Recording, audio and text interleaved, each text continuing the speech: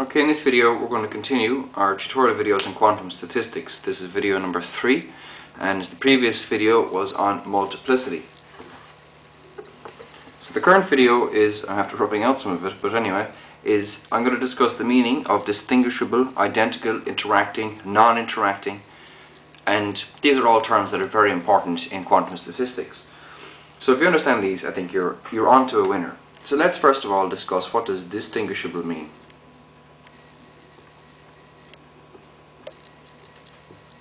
It means exactly what it says in the tin. It means that we can label each particle and follow it forever. So we can always say, well, that's particle A or that's particle B or whatever. So let's say A, B, C, D. Well, they of course are distinguishable.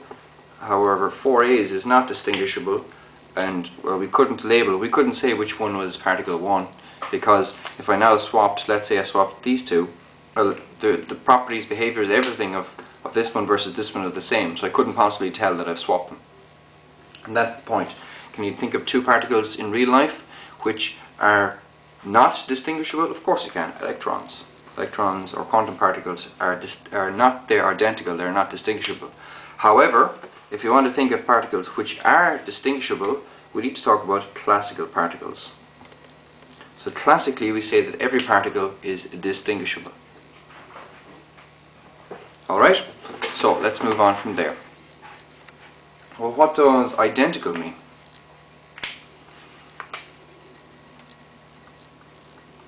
Well, I hinted at it there a moment ago. Identical means that you cannot label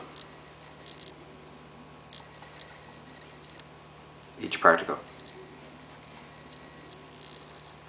because, well, if you swapped one particle for the other, you couldn't possibly tell that you swapped it. Okay, so they're indistinguishable particles. So this time we went from A, B, C, D to A. We know that if we swap any of those, we know if we swap any of these, we couldn't possibly tell, because there's no way of telling. They are identical particles. And an example of identical particles, electrons. If you swap electron A with electron B, you don't know that you've swapped it. Okay, they're identical particles. Now we come to the important part. Okay. Oh, sorry. Just why do we need to know this? The reason we need to know this is if they are distinguishable, then the multiplicity is greater, because of course there are more ways of arranging them. Like we could arrange A, B, C, D. We could arrange it B, A, C, D or BADC or whatever. But in this one there's only one way of arranging this. If we rearrange 4 identical particles, we just get this, we get the same arrangement no matter what way. So the multiplicity here is equal to 1, the multiplicity here is equal to 24, isn't it? 24, yeah. Okay, so you see the multiplicity of distinguishable particles is greater than the multiplicity of identical particles, or the entropy of distinguishable particles is greater than the entropy of identical particles. So that's why we need to know that. Okay? And as I said earlier on in my previous video on multiplicity, the whole occupancy function, Fermi-Dirac, Bose-Einstein statistics, is based on getting the occupancy function. So that's why it's important to know whether your particles are distinguishable or they are identical. And finally we're going to talk about interacting particles. What is interacting? Well, it means that the states of particles depend on each other. The state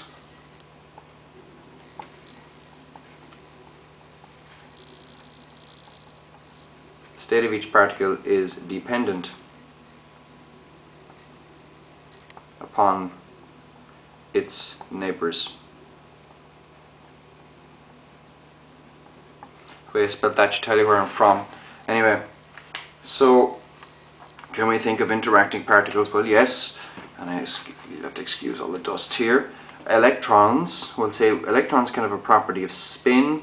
Well, they can have spin up and they can have spin down.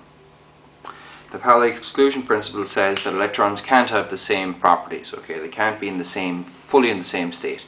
So let's say every other property of the particle was the same. So the only possible thing we can change is the spin. So we have an electron, and then we bring another electron of spin up here.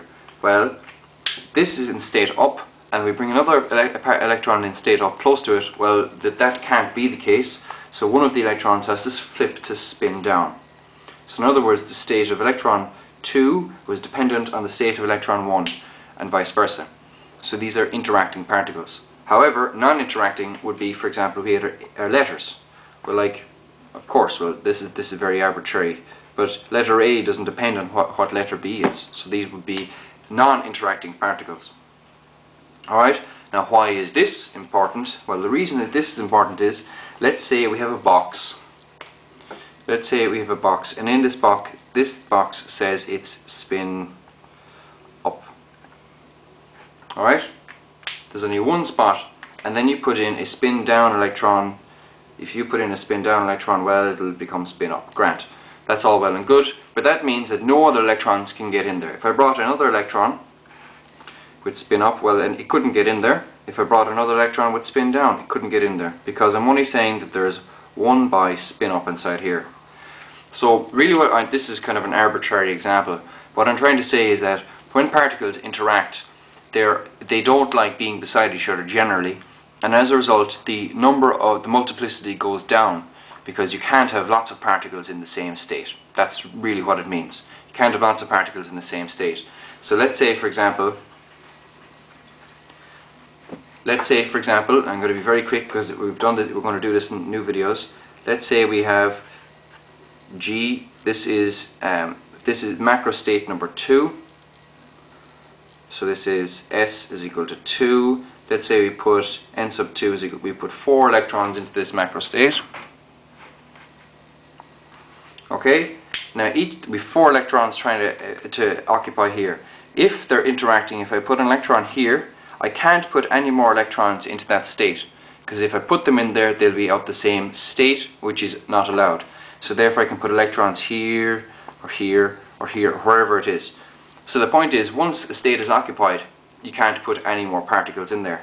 Now, however, if they were non-interacting, so if each particle was operated independently of all the others, well then you could put you could put n sub 2 particles in there if you wanted. You could put all n sub 2 particles in here, all of them in there. Or you could split, this could be n sub 2 over 2. This could be also n sub 2 over 2.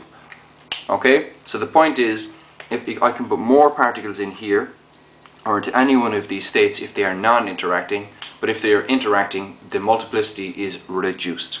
Okay, so thanks for watching. Please pass it down to your friends, subscribe to my channel, and if you're feeling in a good mood, please click on an ad. Thank you.